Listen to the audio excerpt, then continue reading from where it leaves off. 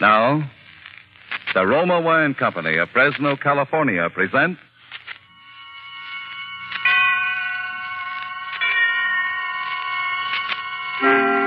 Suspense.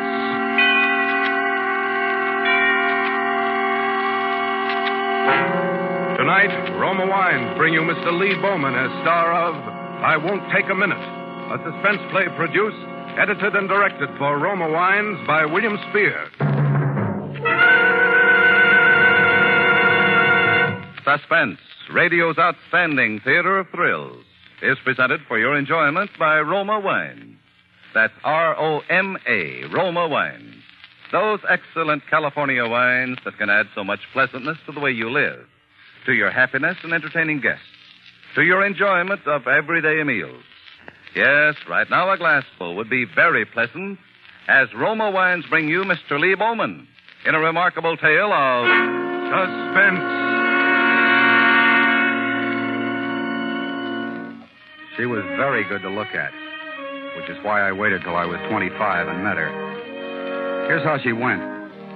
First, a lot of gold all beaten up into a froth and poured over her head and allowed to set there in crinkly little curls. Blue eyes and a mouth with real lines. And in addition, well, she had everything just about right. And believe me, I was going to throw away the sales slip and not return the merchandise once it got to my house. That's why I nearly went nuts every evening waiting for her to come out of the building where she worked. She was always the last one out, and this particular evening she was later than usual. It got dark. The streetlights came on, and the rush hour was over before she put in an appearance. Kenny?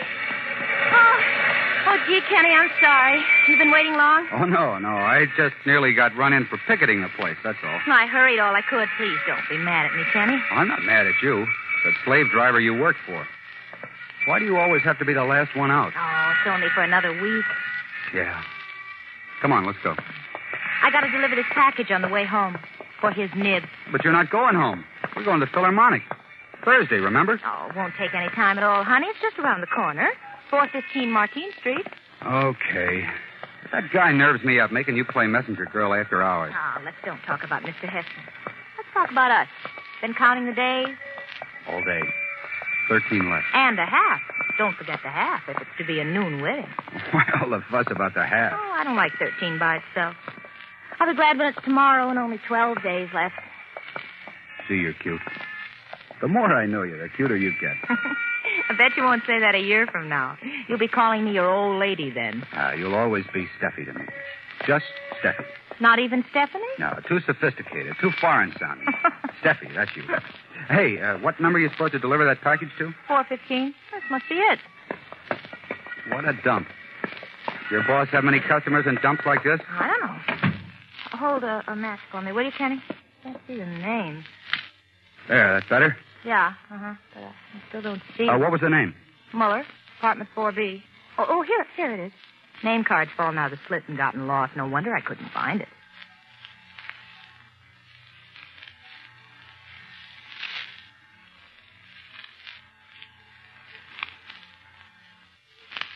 Maybe they're not home. I'll ring it again. There it is. I don't like those automatic door latches. You never know who's up there. Oh, don't be silly. Wait here, honey. I won't take a minute.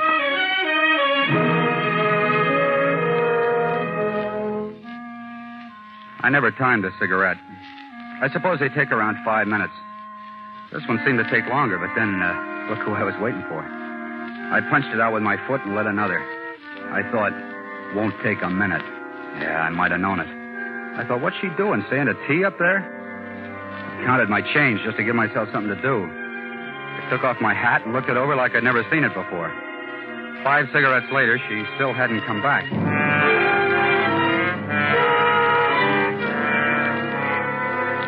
Things happened.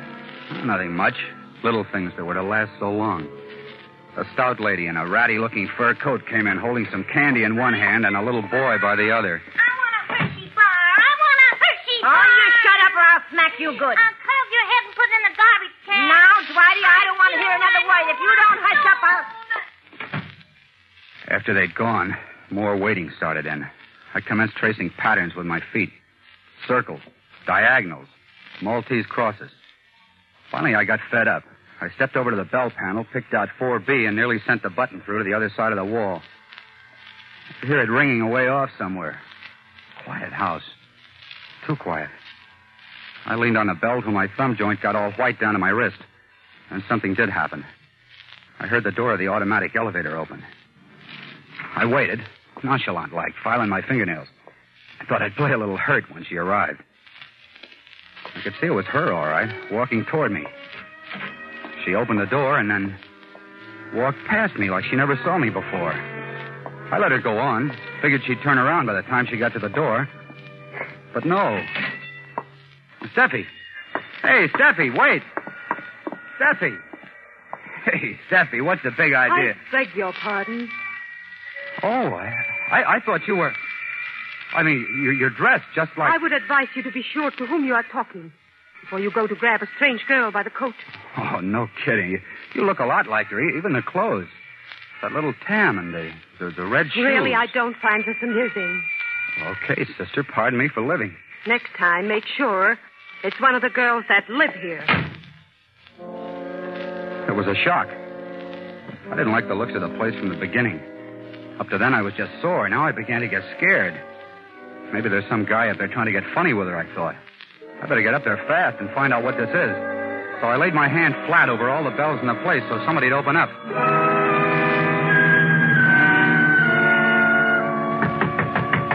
Now, open up in there. Open up or I'll bust the door down. Do you hear me? Steffi, are you in there, honey? Baby, why don't you say something? Yeah, what's this? Oh, that's what I want to know. Who are you? Building superintendent. Got a pass key to this flat? I have. What do you want in there? My girl. She took a package up. I've been waiting for her downstairs. I don't know how long. She never came down again. Now they won't answer the bell. No, wait a minute, young fella. She couldn't be in this flat.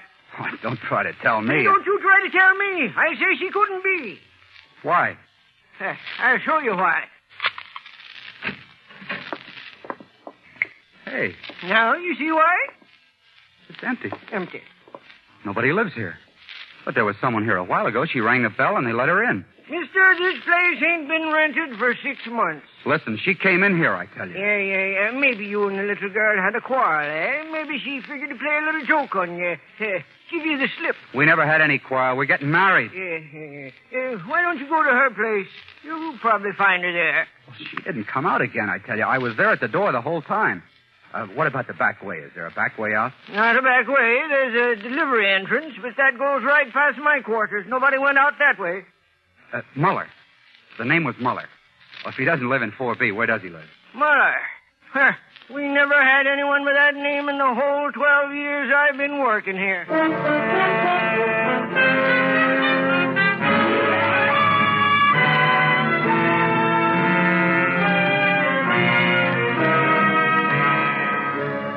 For Suspense, Roma Wines are bringing you as star Mr. Lee Bowman in I Won't Take a Minute.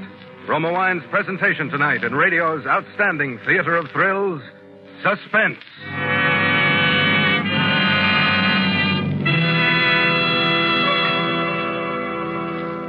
Between the acts of Suspense, this is Truman Bradley for Roma Wines. In the hurried, hectic shopping weeks between now and Christmas, there will be many a night when you'll be glad to relax in the warmth and comfort of your own home. And what more delightful way to enjoy a quiet, restful evening than with a glassful of Roma California Muscatel and nuts or cake. You'll thoroughly enjoy this magnificent Roma wine, so tempting with the distinctive fragrance of the world-famous Muscat grape, with its rich, mellow sweetness, its glowing golden fire. Roma Muscatel is delightful with desserts, too. Famed hostess Elsa Maxwell says, Roma Muscatel is a sure to please, easy to serve entertainment wine when guests drop in. Like all Roma wines, Roma Muscatel is a true wine, crushed from selected grapes, unhurriedly guided to taste perfection by age-old winemaking skill. And Roma's new low prices save you as much as 1/4. Get Roma Muscatel tomorrow. Insist on Roma, R-O-M-A, for uniformly fine wine quality at low cost. That's why more Americans enjoy Roma than any other wine. And now, Roma Wines bring back to our Hollywood soundstage Lee Bowman as Kenny in Cornell Woolrich's story of a vanishing lady, I Won't Take a Minute. A play well calculated to keep you in suspense.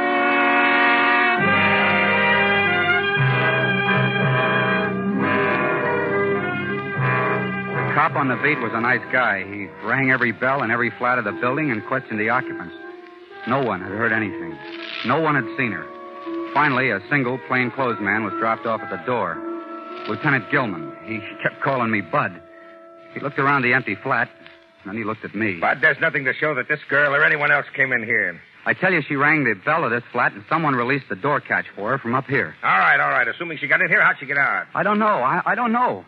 Maybe the fire escape. Look at those windows. Look at the dust on these frames. A person can't move in a place like this without it showing. Listen, don't do this to me, will you? You make it sound like she didn't come here with me at all. That's what it does sound like, Bud. Look, I was taking her to the concert tonight. We go every Thursday. Here's our ticket. I think we better build this thing from the ground up and see what we've got. Now, what's this girl's name? Stephanie. Stephanie Riska. Address? 120 Farragut. Uh-huh. What's she look like? Well, she comes up to about here next to me. Blonde, little curls close to her head, blue eyes. I'm no good at description. Don't let it get you, Bud. I'm not scared because she's gone. I'm scared because she's gone in such a crazy way. I can't get a grip on it. Now, you say you met her at 6:15 outside the Bailey Goodwin building with a package to be delivered here. Who'd she work for? A press clipping service. The Green Star, it's called. It's operated by a guy named Hessen. Big outfit? Just him and a secretary and an office boy. She was getting $22 a week. All right, Bud. You've given me something definite. We'll do some checking. But first of all, we go back to the place she worked.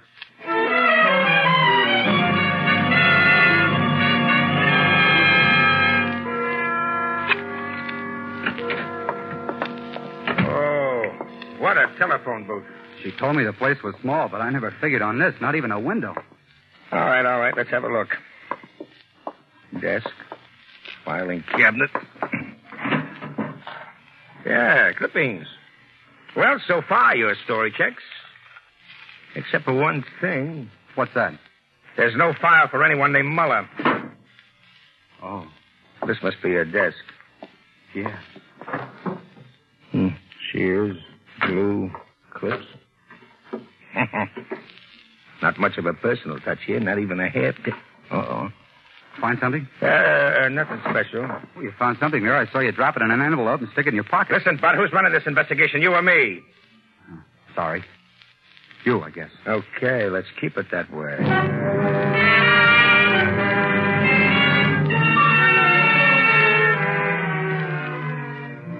Our next stop was one of those bungalow-type places in the outskirts. That was where Hessen lived, the guy she worked for. Oh, good evening. Good evening. You Mr. Hudson? That's right. I'm from police headquarters. May I come in? Oh, why, certainly.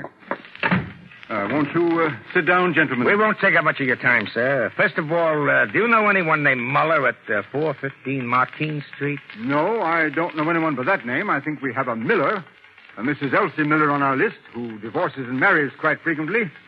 Will that do? She owes us $29. You didn't send a package over to Muller, apartment 4B, 415 Martine Street at 6:15 this evening? No, I'm sure I didn't. But wait a minute. It's easy enough to confirm that. Oh, Stephanie. Steffi. Did you call me, Mr. Hessen? Yes, my dear. Oh, this is my assistant gentleman, Miss Stephanie Riska. That isn't Steffi. She's calling somebody else by her name. My dear young I don't man. understand. She came out of that building while I was waiting. I spoke to her. We'll discuss that later. Now then, miss, how long have you been working for Mr. Hessen? Since October of last year. About 8 months now. And your name is Stephanie Riska? Why, yes, of course. Have you any identification on you? I don't know. Maybe there is something here in my handbag. You mind if I look? It's all right, my dear. He's from the police. Oh, well, in that case. Thank you. Listen, I don't know what these two are trying to pull, but she's not Steffi. You've got to believe me. She came out of that building dressed like Steffi. The way Steffi was dressed when she went in. Stop that, will you? Thank you, Miss Riska. I'm sorry to inconvenience. It's quite all right. I noticed you have quite a supply of chewing gum there. That's hard to get these days. I make a hobby of it. Have some? Oh, thanks. My mouth's kind of dry. Well, Mr. Hester... It's quite all right. I don't know what this young man has got himself mixed up in, but if we were able to help... Oh, you did help a lot, sir. Ah. Come along, Bud. I've got some more checking to do. This time, it's on you.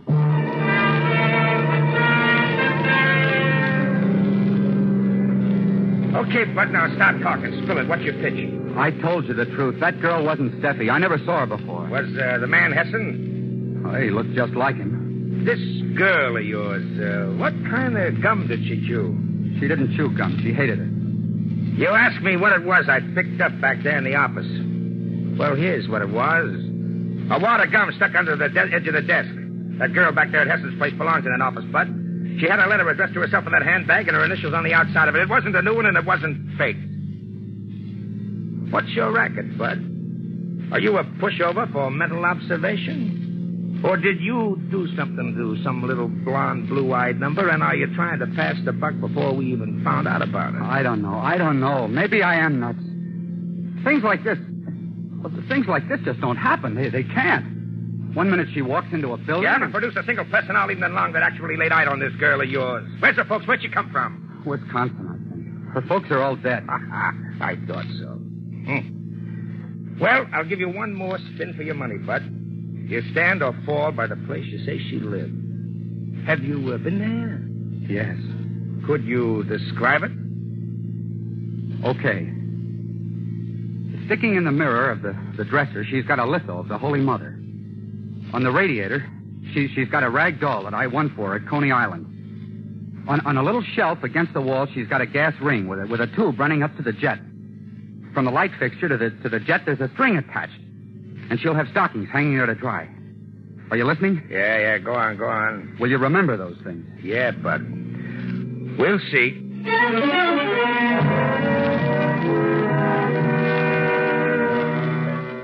Now listen, Bud.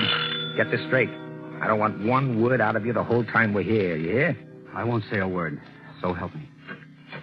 Yes? You got a girl named Stephanie Risker living here? Second floor front. She ain't home now. I'm from the police. I think you better let us in. Oh, well, certainly. Let's see her room, please. Yeah, follow me. She's a nice, clean roomer. I'd hate to lose her. I hope she's not in any trouble. No trouble. Now, Gilman, right over there. Hey, it's changed. They've changed it all around. Shut up. Has she always had it fixed this way, ma'am? Well, since the first day she's here. Only one thing I got to complain about. There it is again, chewing gum. She leaves it all over. Let's see that. I thought so. Exhibit C, Bud. Same as the other two. She belongs in that office and she belongs in this room. Look out. You better hold your friend. Let him hold. This isn't anything to the falls he's going to be taking 5 or 10 minutes from now. What'd he do? Murder her? Not her, but I've got a good hunch he murdered someone and picked the wrong number and name out of a hat. I didn't hear any more they said while we were going down the stairs. The light bulbs in the place were doing funny things, turning red, spinning around in spirals. I was still on my feet, but I suppose you'd notice it. The spinning didn't stop till we got to the foot of the stairs. The thing that stopped it was an umbrella stand beside the front door. It had a knotty walking stick jutting up out of it. I grabbed it in my free hand as he walked me past it. Watch out, Lieutenant. He's going to... Hey, you!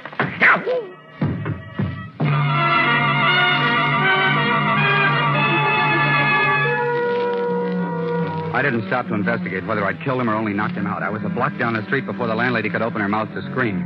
I made for the Martine Street flat. That was instinctive. The place I'd last seen her, calling me back. When I got there, I ganged up on the janitor's bell and waited 1,000 years. Oh, it's you again. What is it? Didn't you find her yet? What happened to that detective fella that was with you?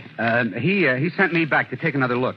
You don't have to come up. Just give me the pass key. All right, son. Come on in.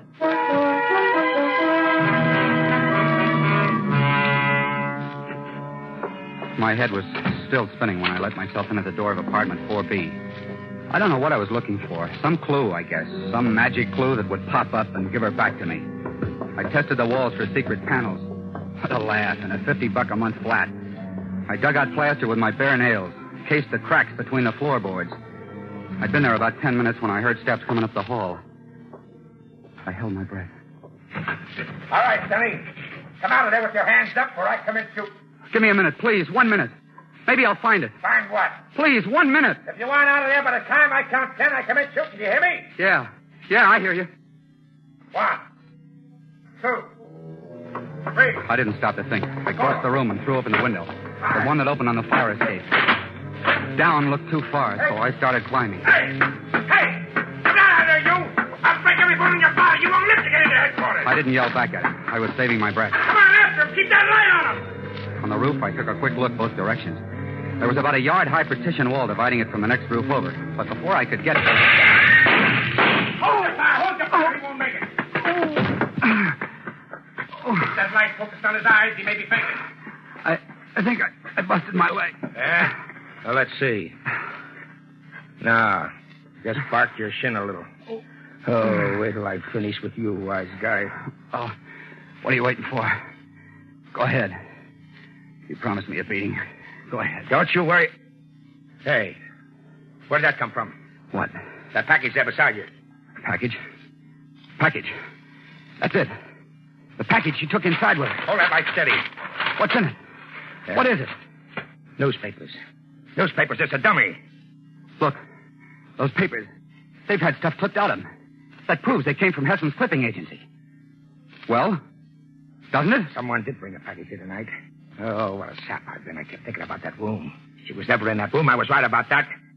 They must have grabbed her in the hall and taken her straight up here to the roof through the skylight. But why? I don't know.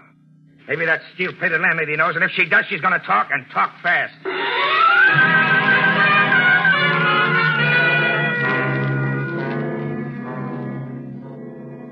All right, Grandma, come on, spill it. You can't scare me. I've got bigger men than you on my side. What do you mean, your side? Wouldn't you like to know? All I have to do is make one telephone call. I have the number right here. Let's see that number. Take it. Call it yourself. Who gave you that number? Ask me no questions. I'll tell you no lies. Who gave you this number? The FBI man who was here. Now you know who I'm working for. Go ahead. Call the number. Oh, I get it. Tell me, Grandma, what did this FBI man look like? All right, I'll tell you. All you have to do is say yes or no. The guy's about my height, bald, wears pinch glasses, right? Maybe. He got you to work with him so this woman he described as one of his agents could step into the identity of this Stephanie Whisker, right? You seem to know all about it. I know more than that. He wasn't an FBI man, and the girl who took Stephanie Whisker's place was not a federal agent. Well, then who was he? I'm not sure, Grandma, but I've got a hunch. Calhoun! Yo! Calhoun, get out to Heston's place, Myrtle Avenue, fast, and keep it spotted till we get there. Gilman. Do you think she's already... I don't know. Keep your fingers crossed, Bud, and pray.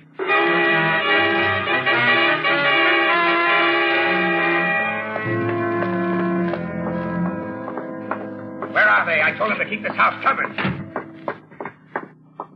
Gone. Nobody here. Yeah. Hey, douse that light, douse it. Stand back against the wall. Somebody's coming. Gentlemen, you in here? Calhoun, what's the big idea? I told you to keep this place spotted. Now they're gone. I tailed them. They piled into a car, locked up the house, and left. Where to? Pier 7, North River. They got in some kind of a fuzzy tramp steamer and it shoved off in less than a quarter of an hour. I tried to reach her. Was the other girl with him? No, 2 men and a stringy blonde they call Alger. That's all. Too late. We're too late. We can pull them off at quarantine. I'll make them talk. Come on, let's get out of here and get some fresh air. Thanks, don't it? Yeah. Smells like they'd had the place fumigated or something. Hey. What's the matter? That smell. That's gasoline. Gasoline? I hear something. A clock. The basement. Come on. Yeah, she's down here, all right. Go back upstairs, Bud. I'll bring her up. Tell me now. Don't wait till you get her. Yes, she's alive. Come on, get her out of here. Don't you hear that ticking? I better wet that bomb. Come back here, Calhoun. You'll never make it. That bomb will blow you.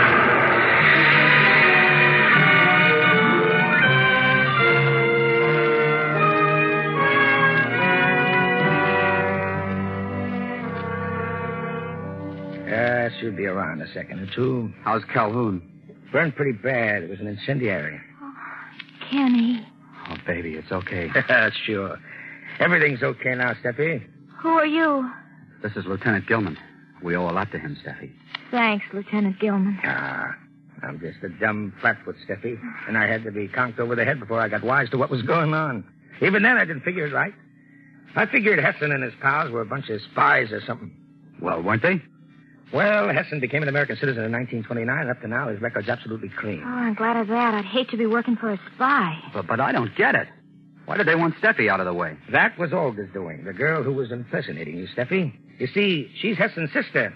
She's a fugitive from a couple of war crimes and figured the least her brother could do for her was to furnish her with a nice, clean nationality. Their original plan was to bump Steffi off in that empty flat and leave her there without anything to identify her. Only they figured on her coming there alone. There was no time to work out a plan on the spot, so they scrammed over the roof, taking Steffi with them. Hey, Gilman, we're due at headquarters. You coming? Yeah, run away. Well, I gotta go, kid. Thanks, Gilman. Thanks for everything. I'm glad to help you out. Hey, and another thing, Bud, you weren't lying about. She is pretty. No hard feelings? I mean, about me hitting you over the head? Oh, say, I almost forgot.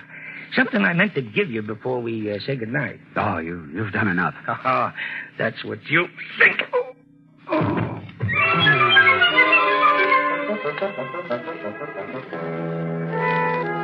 It was a while before I knew what hit me. Felt like a cement mixer. When my head cleared, Steffi and I had changed roles. She was the one bending over me. And he said to tell you no hard feelings, but when anyone socks Dick Gilman with a walking stick, they get socked back, even if they're the best of friends. He said that, did he? Does it still hurt? I'm still seeing stars. Oh, gee, Kenny, I'm sorry. I don't care. I'm seeing you, too. Listen, it's midnight. Yeah. Only 12 days to the wedding now, baby. We've licked the 13th.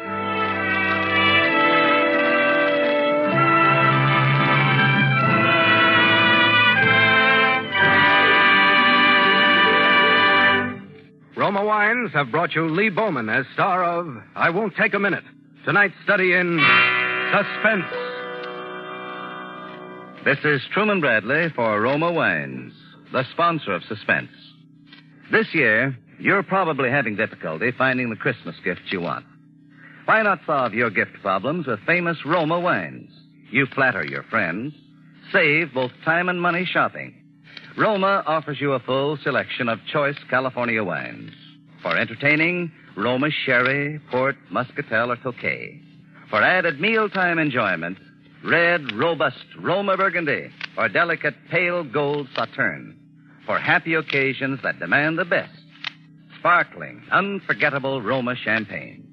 Each of these fine Roma wines is a true wine, each a superb, unhurriedly perfected masterpiece of the vintner's ancient art. Delight your friends this Christmas with gifts of Roma wines. Give one bottle, several, or a case. Remember, more Americans enjoy Roma than any other wine. And Roma wines now offer you the same uniformly fine quality at the lowest prices in years. Insist on Roma, R-O-M-A, fine Roma wines for good living, good giving this Christmas. Lee Bowman appeared through the courtesy of Columbia Pictures and will soon be seen co-starring with Rosalind Russell in their production, She Wouldn't Say Yes. Next Thursday, same time, Roma Wines will bring you Mr. Robert Taylor as star of Suspense, radio's outstanding theater of thrills. Presented by Roma Wines, R-O-M-A, made in California for enjoyment throughout the world.